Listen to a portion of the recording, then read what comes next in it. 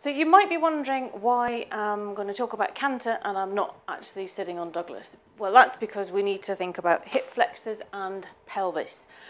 Your hip flexor is a big muscle that goes kind of from here all the way up to that sort of height on your body, okay, right in the middle.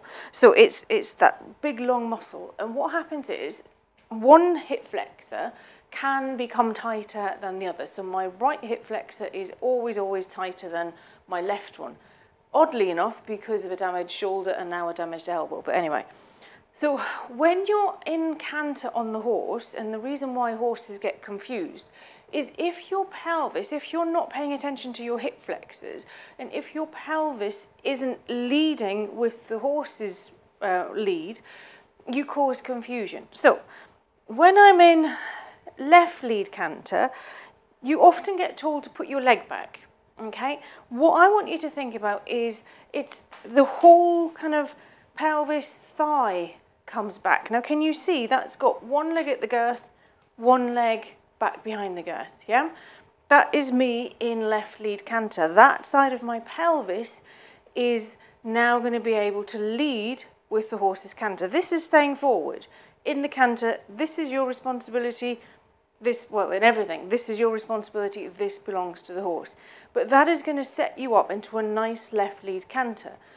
Right lead canter, exactly the same. So if you were going to do a lead change across the school, you would sit up and you would actively think about that kind of advancement of the right side of your pelvis, which then brings the left side back.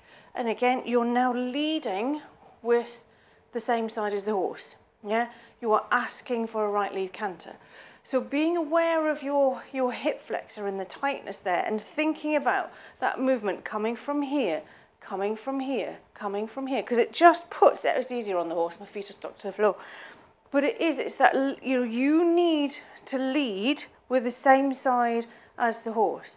Now, because the hip flexor is such a big, powerful muscle that affects this a bit, so I'm feeling it at the minute, oh my God, I can't move, because I've been doing a lot. So I need to stretch my hip flexors. So it is canter, get on the floor, canter like you did when you were a kid, da-da, okay? So literally skip, and then you can do your flying changes and skip. So it is get off the horse, get on the floor, practice your skipping and your leading, being able to keep rib cage and upper body still. But honestly, that will make a huge difference to your canter. If your hip flexor's tight and you're in right lead already and you're trying to ask the horse for left just by wiggling that lower leg back, you're still in right lead canter.